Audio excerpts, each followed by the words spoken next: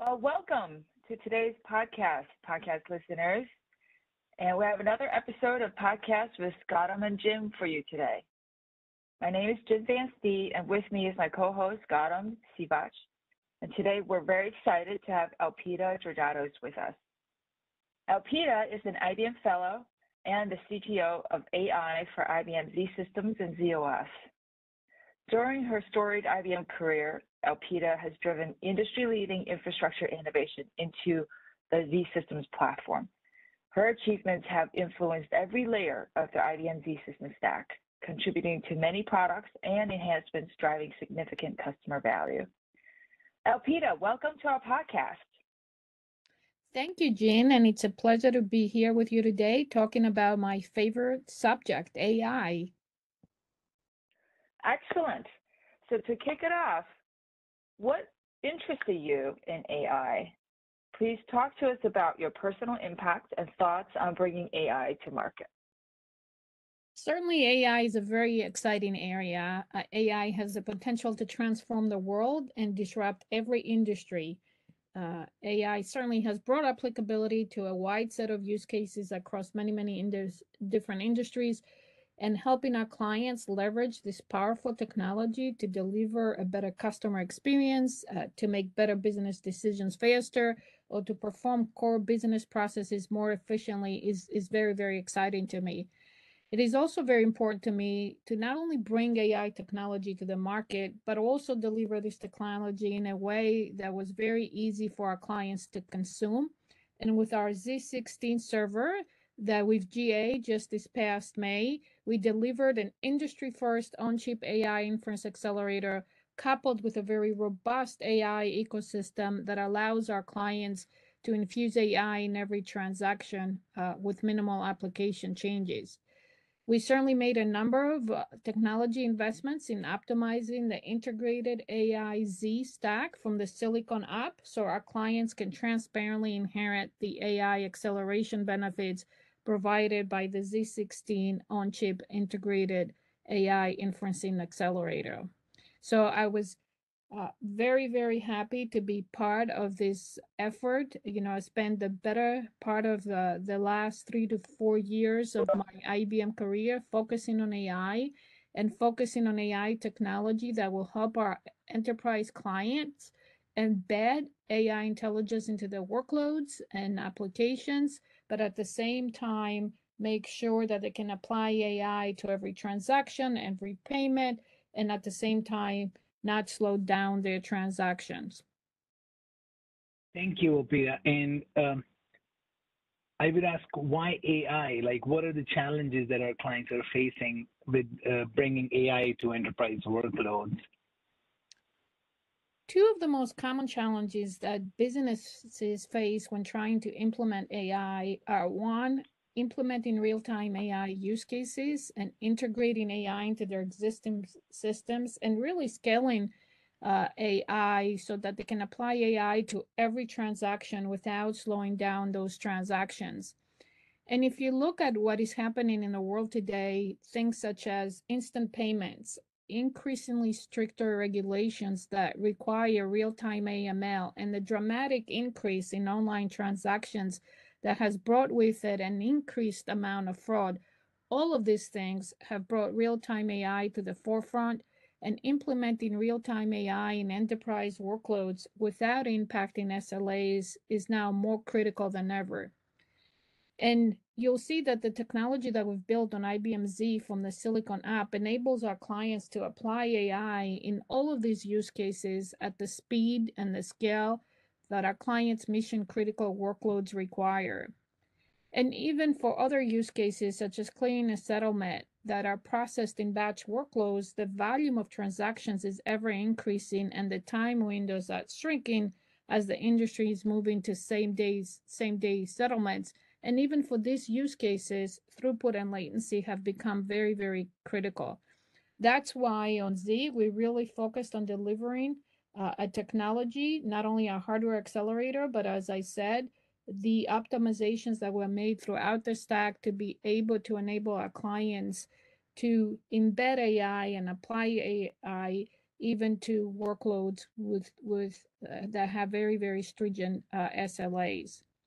The second challenge that a lot of our clients are facing is the cost of false positives, right? If you look at the cost for false positives, when you look at credit card transactions, for example, declined credit card transactions cost the industry about 298 billion in lost fee revenue.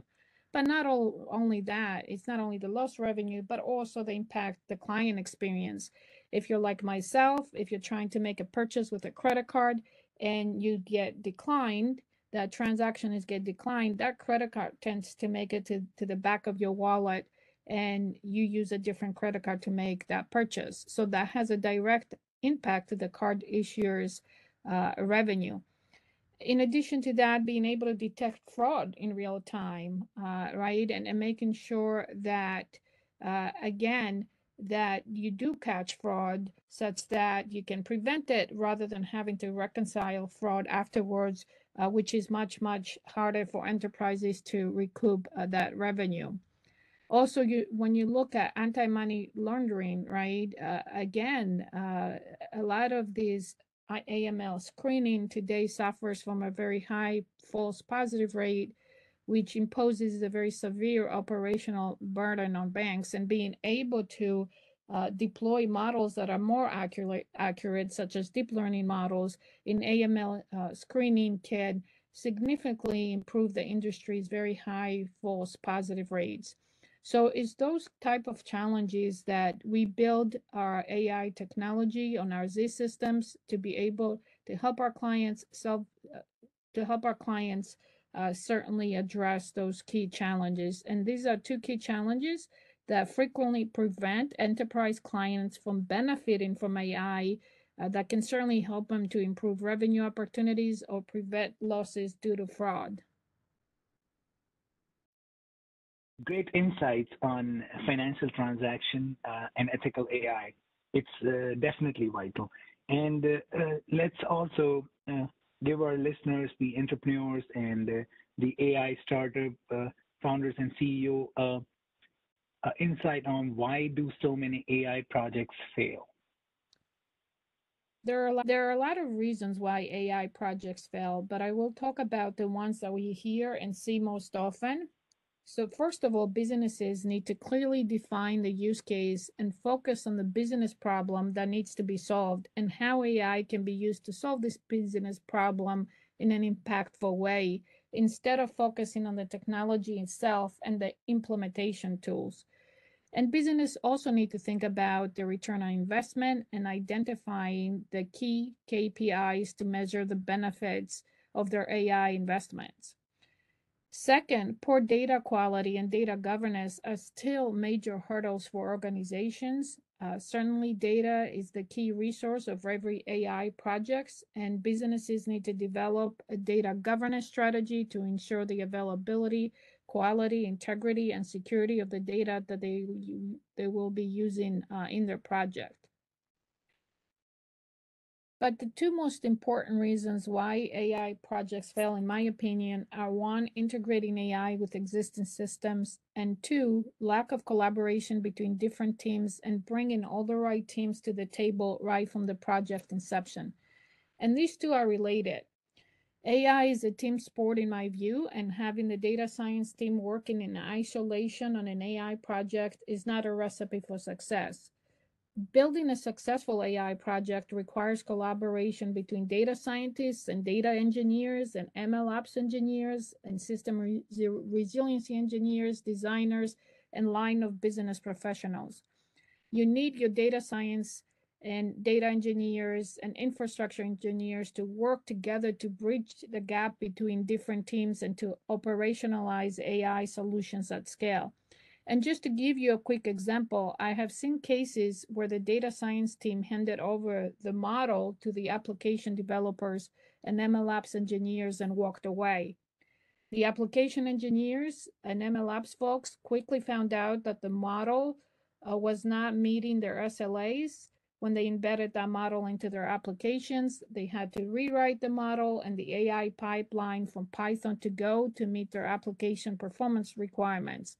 So it's not only about creating the most sophisticated model, it's also about ensuring that the model can be successfully deployed in production environments, as I've said before. So all of these teams that I mentioned earlier, line of business, data engineers, data scientists, right, SREs, and infrastructure teams need to be on board and start working together right from the project start. I would say this is the key to successful AI products. Today in the podcast with us was the Fellow of Data and AI at IBM zSystems, Elpida Tzortzatos. We learned about the value of strengthening security and preventing fraud. Share this podcast to people who wants to learn building secure AI products and